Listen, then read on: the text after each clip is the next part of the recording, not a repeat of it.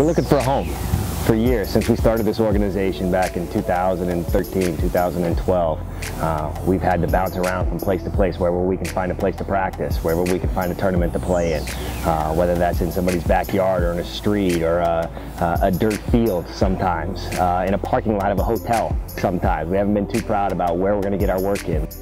And the kids in this organization are super committed. The parents that are involved in the organization, and Cory Lidle Baseball, the Cory Lidle Foundation, are ultra committed to the goal.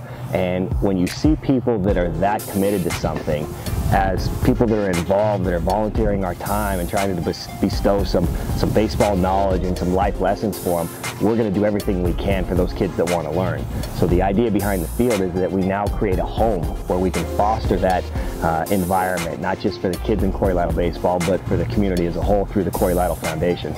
So there'll be kids running around this park every single day of the week.